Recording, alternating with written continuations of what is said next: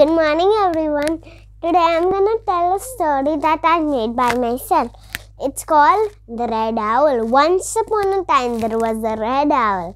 It was a very naughty owl. It would only sleep, eat, and fly over the houses.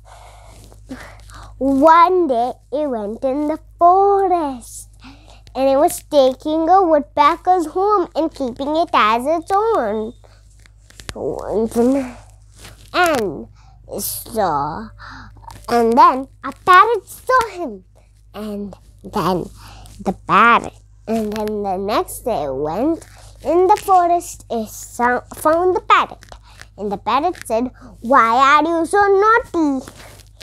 And then the owl said, "Me? How do you know I'm naughty?" And then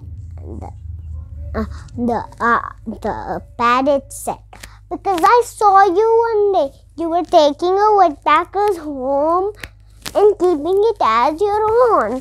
And then the owl did not listen. It pushed the parrot and went deeper in the forest. And then a fairy saw him and put a spell on him that will make his beak grow when he tries to be naughty. And then the next day, he was taking another woodpecker's home and keeping it as its own. And then his beak started to grow longer. All the birds laughed at him. "Ha ha! What a funny bird! Ha ha!" And then the owl pushed everyone and got out of there. And then he asked the fairy, "Why is my beak growing when I try to do something that I always do?"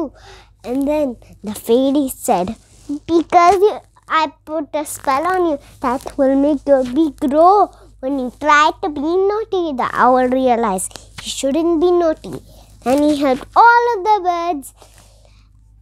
And the moral of the story is we shouldn't be naughty. Thank you.